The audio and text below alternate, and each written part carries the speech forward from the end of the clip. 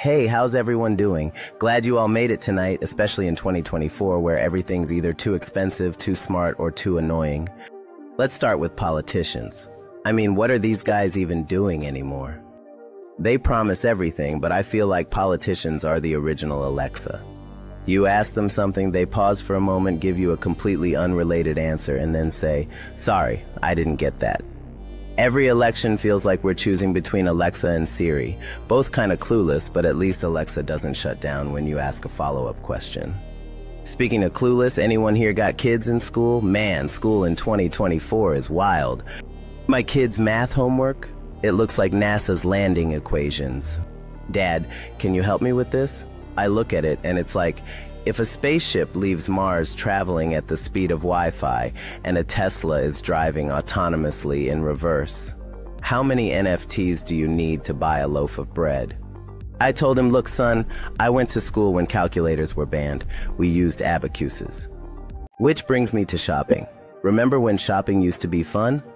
Now every store is like an escape room with prices. You walk in and it's like, congratulations, you found the milk for $6.99. Now find the eggs before inflation moves them to the next aisle. And don't get me started on self-checkout. I didn't know I was getting a part-time job when I walked into Target. I'm scanning, bagging, and then some guy in a vest is just standing there like I'm gonna steal a Kit Kat. Bro, I'm paying $9 for it. I'm practically investing. Then I get home and there's my wife, probably the smartest person in the house. You know, in 2024, everything's a competition. She's got these next-gen gadgets tracking my every move.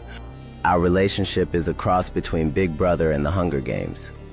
The other day, I asked her where she wanted to eat, and she goes, "Ask Alexa."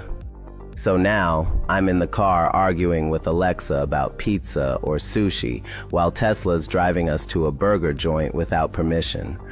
Relationships in 2024 resemble a negotiation, with each partner presenting their terms and conditions as if signing up for Wi-Fi. One partner might say, "We can go out with your friends, but only if I get 3 uninterrupted Netflix weekends," leading to moments of confusion and laughter. When it comes to driving, the Tesla seems smarter than me. I used to argue with my wife, but now it's a battle against the car that insists, "I got this."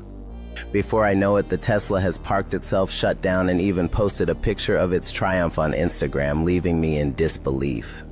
And don't get me started on Alexa, who eavesdrops on our conversations, like when I mention going hiking, she chimes in with, "I found 3 hiking trails nearby." It's like having that one nosy neighbor who's always in your business, reminding me that privacy is becoming a thing of the past. Whenever I'm talking about dinner plans with my wife, Alexa pops up with suggestions, proving she's always in the loop, whether we want her to be or not.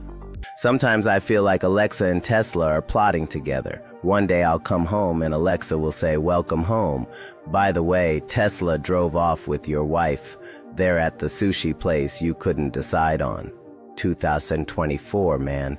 It's the year when your gadgets know more about you than your spouse, school feels like rocket science, and every politician sounds like they're running on Wi-Fi. But hey, at least my Tesla never forgets our anniversary. Yet.